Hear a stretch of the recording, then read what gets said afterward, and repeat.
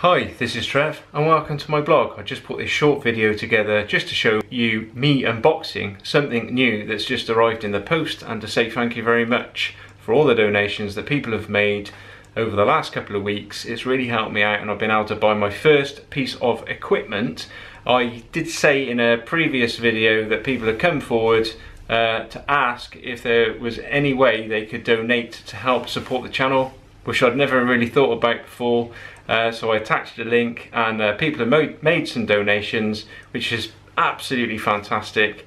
As I've said before in my past videos, unfortunately I can't show you certain things because I haven't got certain pieces of equipment like shrinker stretcher, bead roller, English wheel, TIG welder, etc. The list goes on. There's loads of stuff I haven't bought because I've always been able to skirt around the issue, maybe do a few things at work and then bring them back home. So it's worked out like that because I haven't had the spare cash to buy the equipment I need really to do the things, so I just haven't bought it. So this has been a way I've been able to afford to buy things like this. So this is the first piece of equipment I've bought, and thanks very much guys.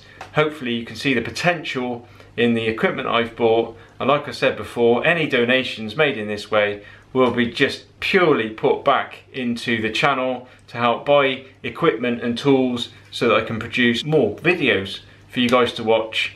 So it's a bit of a win-win situation all around really. So thank you very much guys. I'll just show you the unboxing now. This rather heavy crate has just arrived.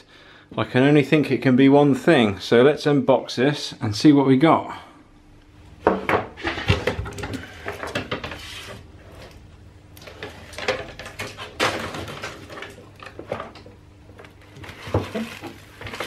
This looks like the accessories pack in here. Got some kind of instruction manual, and there's the machine itself with the attached cables.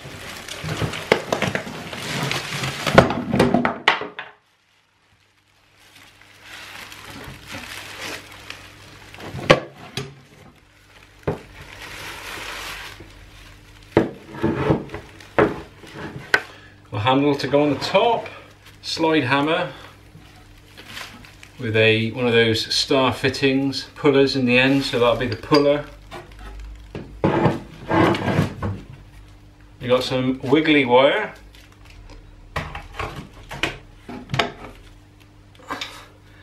and another slide hammer.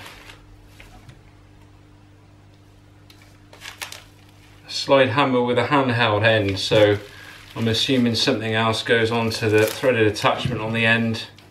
I didn't realise it was going to come with two slide hammers, to be honest with you. Certainly came well packed anyway.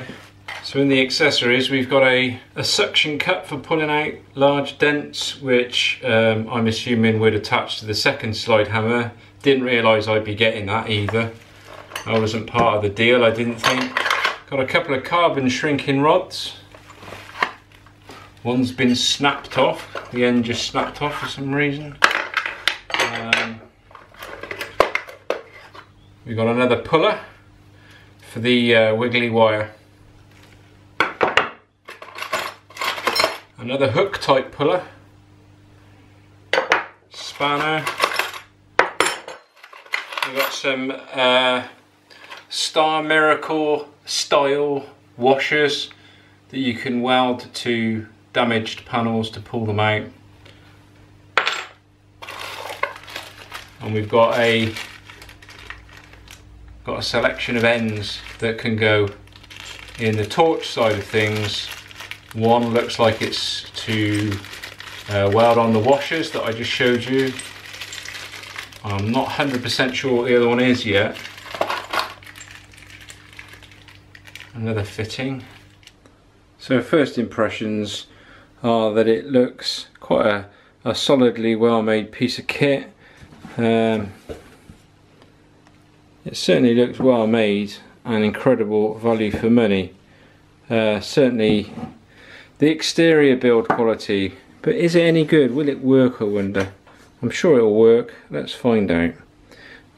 So what we've got on here is a basic dial that turns the machine on and off. So you've got on off there, and then you've got the different parameter settings off the dial. So we've got for from what I can tell, we've got simple washer welding program there, which would be our first parameter, and then it'll move on to a different setting as it gets up to here,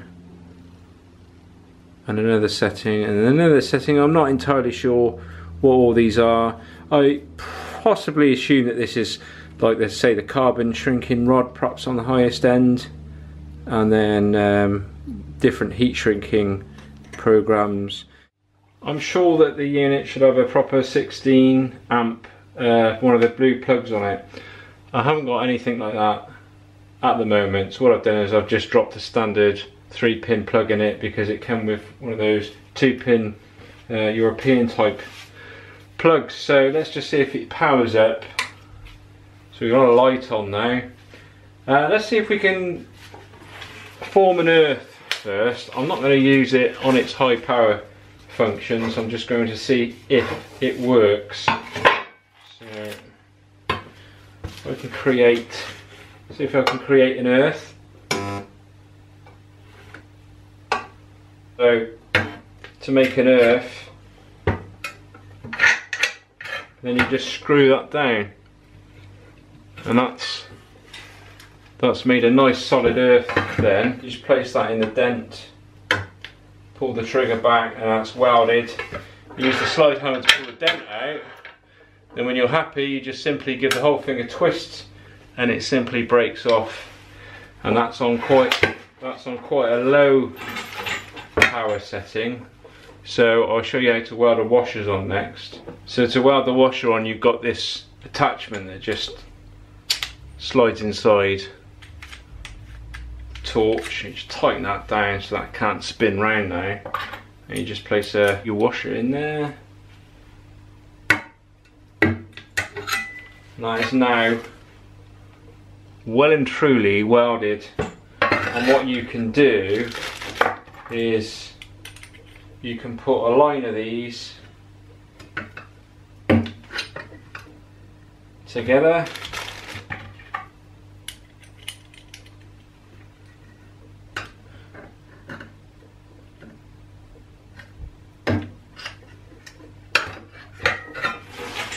you can put as many of these washers on as you want.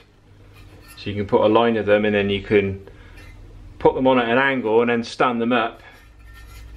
And then you can use another tool called a line puller, which I hope to make one of these, and then you can pull off this, a very, very strong pulling point for a line puller. And then when you've finished, the washers just simply twist straight off like that. Ever so straightforward, very useful bit of kit. And the other thing, the main reason I bought this for, probably 50% of the reason I bought this tool, was for its heat shrinking abilities. This really is a magic tool for heat shrinking. So with that little copper end in there, we can do some spot shrinking. Very controlled spot shrinking of little high spots. And then the other thing I can do with it, which I've shown in other videos that people have watched, but what I did, I was using my converted spot welder for that, and I really wanted this piece of kit so I could show you properly, because it just didn't work properly. A fantastic bit of kit, guys. Carbon shrinking rods.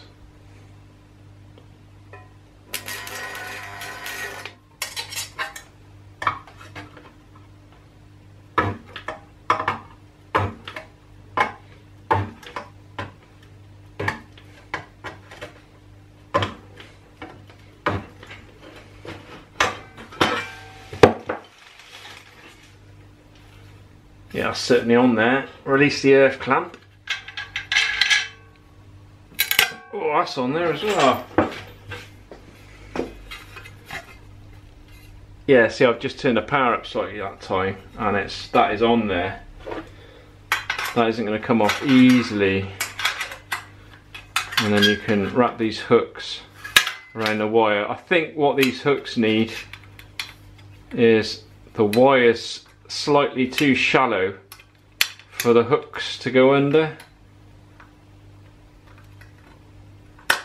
There you go. So it just needs a bit of a fettle with the belt sander. But you can see if that was welded to a panel, and then you got the slide hammer on there, or the line puller, which I intend to make, then you could give that a tug. That is really welded on there really well, and you can see that it's only taken seconds to weld that bit of wire on there, and then you could give that a good pull. So it's another nice accessory to the kit. How well will that come off? I'll get a pair of pliers on it. That's on there. Bit of a wiggle and off it comes. And it hasn't marked the surface up too bad at all really. So quite another useful little bit. And of course this can probably just be cleaned up and used again. I mean, I'm more used to using the washers myself. That's what I'm used to using on the Miracle repair, but I mean, these are just a direct copy of that. So I've worked out the purpose of this auto manual switch. What this auto manual switch does is when it's switched to automatic, the machine is fully automatic. And something that confused me slightly when I put the order in for this machine was I don't understand how you could change the power and the time setting, because when you're using anything to do with spot welding, you really want to be able to adjust the time and the power. And just having it on a dial, I couldn't see how you'd be able to manually override the time setting. In the ad that I read, it did mention something about the machine would weld itself automatically when it detected a ground or something along those lines. And I read into this that the auto and manual functions meant that when it was switched to the automatic, it would actually detect the earth and then send out the pulse. This would have made this machine much more practical when it comes to using the machine with other tools, because then you haven't got a trigger to press. So you've always got to be able to factor in some kind of triggering mode, which this hasn't got an auto triggering mode, which I believe it had, but we are talking a Chinese direct translation here, so you've got to look at it through that lens really. So what I could do is I could break into the trigger wiring and then basically put a foot switch on the floor, which would then free both hands up. So there's normally a practical solution around these issues, isn't there? And I could do that ever so straightforward, just a simple on-off switch in a plastic box fed back to the welder, and then I could just basically put my foot on it, which would send the pulse. So no big deal really. So that's what the auto manual does, and of course the manual is the manual override switch, which takes the auto functions away, as in the auto timer functions. So on the manual mode, it will hold the power on until you release the trigger. When you switch it to the auto mode, it then delivers a precise pulse of timed power directly to the workpiece, and this does seem to work incredibly well. So thank you very much guys for all those that donated to my toolbox fund, and without you I wouldn't have been able to buy this. I've just had to put a few pounds to this myself, but I never would have bought this off my own back.